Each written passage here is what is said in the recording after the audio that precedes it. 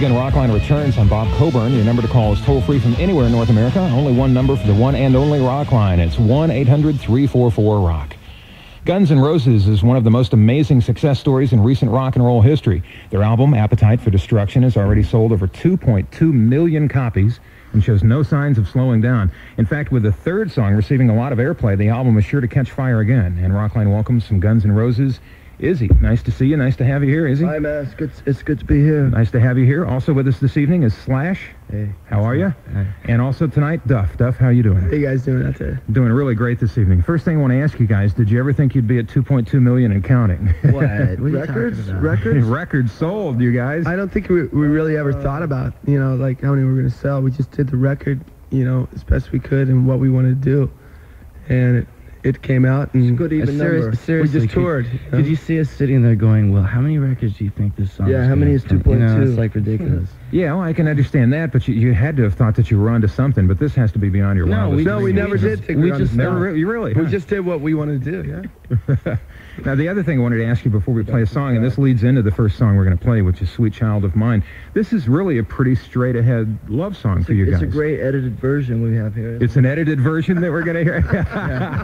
Now, I guess actually, the album's it's not better, meat and potatoes. It's like spinach and pork. With some rice thrown in there. A la carte. Now, I guess the story goes that Axl, your vocalist, had this poem that he had written and kind of just tucked away and forgot about it. The way it went was... You tell us how it went. How's that? We were sitting around in the living room at this house that we used to live in, and there was a guitar thing that I made up, that beginning thing, right? And we were all sitting together, and Axl already had these lyrics, and then Izzy came up with these chorus, and then Duff came up with the bass line. It's very basic as far as that goes. We just all put it together, real fast. And here's how it turned out. Sweet Child of Mine. I'll be sloppy, but, on Rockline.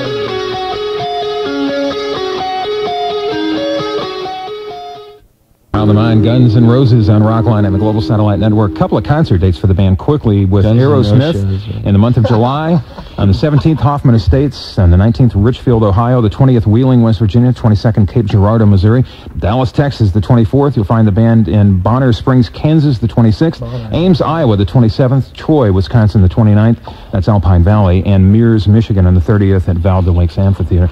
So now I know where we're going. Now you know where you're going to head. Pack your bags, gentlemen. Could you repeat those for us? Later. First call for you tonight from Charleston, South Carolina. Hey, we played Pete there. is listening to 96 Wave in North Charleston. Pete, you're on with Guns N' Roses.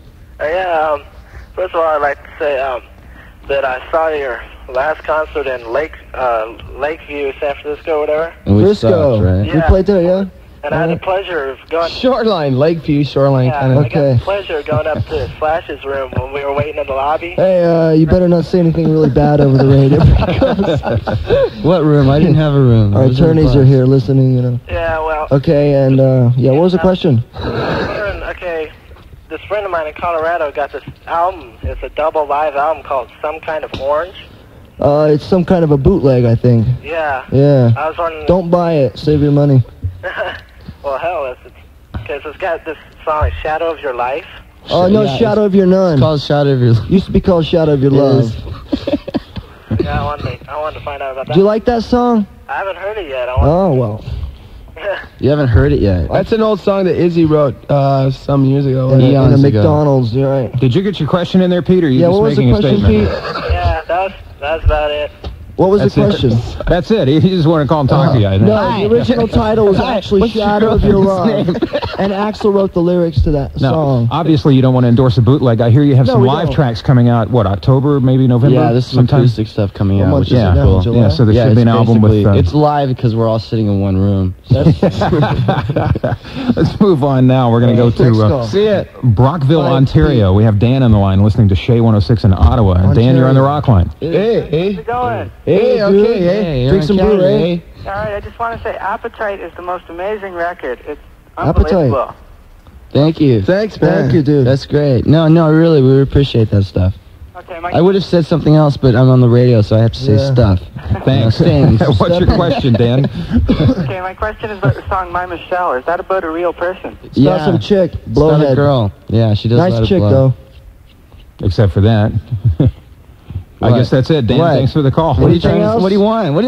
That's it. He just want to know if it's about a real girl. And yes, it is. Yeah, it's real. We have a real girl on the line right now. Thanks for calling. Her name is Renee in Harlingen, Texas. She's listening to 99X in Brownsville. Renee, you're on the Rockline. Hi, Fuzz, and everybody else. What am I? Hi, you linoleums? Hi. Hi. My question is to Slash. Who are your main influences? And then I have another question after this. Okay, my main influences are Duff, Izzy, and Steve and Axel, because if you knew these guys, it would be one of those situations where you couldn't be influenced by anybody else because you didn't have enough time, right? I'll give you that $5 later. And the other question, Renee. Yeah, what's the other question? What's the other one? Okay, my other question is, how did the band come about? We just met in Hollywood, and that was it. And we were the only 5 guys that I think we could tolerate each other for an extended period of time. We all came together once. We all came together once, and we said, okay, this is great. Yeah, that was good. Oh, my. Renee, thanks for the call. We got a timeout coming, then we'll welcome you to the jungle and have more with Guns N' Roses. Welcome to the jungle. Guns N' Roses on Rockline and the Global Satellite Network. We're going to talk with Kim. 500 vitamins. Calm down, boys. Calm down. We have Kim on the line in Davenport, Iowa. She's listening to 97X, serving the Quad Cities. Hi there, Kim. Hi. Hi. Oh, my God. You guys are like God's gift to rock and roll. God's gift. I just want you to know that. God doesn't make those things. I don't think he believes in this thing. That's Striper. I'm sorry, I missed you guys and everything. You guys didn't come with Iron Maiden, and I'm glad to hear you guys are coming to Ames. Coming where? So I'll be there then. But I wanted to know how you guys got involved in the Clint Eastwood movie. We were asked somehow. I don't know. Supposedly, God's gift. Supposedly Clint heard the record. I kind of doubt it personally, but No, he said, great album. great album. So yeah, he flew us up to San Francisco a couple times. We acted in the movie. We like stood there and they put a camera on us. Another barf bag here to go, please. So yeah, it just came about for some reason we actually really don't know about, but we're in it. There you go, Kim. Thanks for your call. We're going to talk now to Tracy in Reno, Nevada, listening to 105.7 KOZZ. Tracy, you're on with Guns N' Roses. Hi. Hi. Hey. I'd like to know, in your own words, can you describe your music? Because a lot of people get the wrong impression. Okay. What do you mean the wrong impression? Well, I don't know. Just there's a lot of people out there that hear that. Which? Stepping on vocals again. All right. There's a lot of people out there that just they don't know if it's metal. It's just a rock and roll Music, band, you know. man. What do you want? You guys are real good. You're my favorite band. Thank you. Yeah, that's cool. No, we're just a rock and roll band. Seriously. But, and what's the motive behind My Michelle? The motive? The motive. The motive? The song or the... The motive was to be like. God, that's heavy. What? Tracy, listen, it's just about, it's enjoy very, it, you know, just enjoy it. It was just a song that we wrote about a situation. yeah, it's very simple. It's about a friend of ours, you know, who these things happened in her life. You know, her dad was this, and her mom was that, who was no more, and she was, you know, it's just a friend of ours. So there's no real motive, is there? Yeah, this whole thing? it's some like chick we've known for like a really long time, and she's really cool. You know. And she's a good friend of ours, and she's gone through hell, with drugs and stuff. And it was just a real life situation, you know. I think she's writing a book this year called Me Michelle. There you go, Tracy. I'm glad you had a chance to talk with the band tonight. We got to take a break. We'll be back in just one moment. Your number's toll free from anywhere in North America. 1-800-344-ROCK. It's Rockline.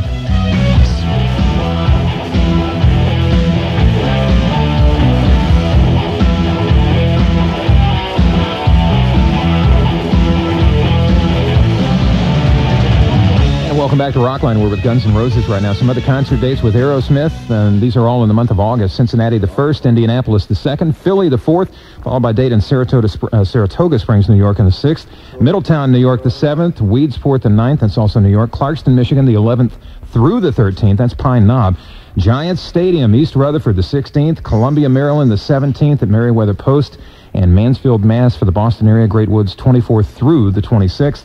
We got some rock and roll by Guns N' Roses right now. This is Paradise City on Rockline and the Global Satellite Network. Paradise City, the name of that, Guns N' Roses on Rockline and the Global Satellite Network. Time for a couple more calls from Lansing, Kansas. Our first, it's Jenny, a listener of KY102 in KC. Hi, Jenny. Hi, I think you guys are really great. And I was wondering, how has Axel recovered from his illness? He's fine. No, we played he's fine. We just played 2 gigs in Phoenix. And he had what, laryngitis or something? Hemophilia. Like, you know, one of those things that singers get. You know, it's natural. I mean, right? a guy can't go down. Yeah. We've been on the road for almost a year, so. A guy can't go around screaming every night like he does. You know, the guy puts out. You know, it's like I think he's I'm sorry, I was stepping. I've just had people tell me, you know, from gigs after the gig, how you know how does he do that? So the guy cannot go a whole tour and with like singing that way. You know, seriously, we've been on the road for ages. You know, it's like you're on the road for a long time. Not too many people tour this long. Fiscal year. We've been on the road since last summer, so it's like the kind of thing where you're at the mercy of the other band's schedule. And so if it's like day in, day out, then it's something you have to deal with. Where's you at after a while? Jenny, thanks for the call. Let's move on doing well, Jenny. to Davenport, Iowa. We're going to talk to Laurie, listening to 97X. Laurie, you're on the show. Oh, hi. I think you guys are really great, and especially Axel.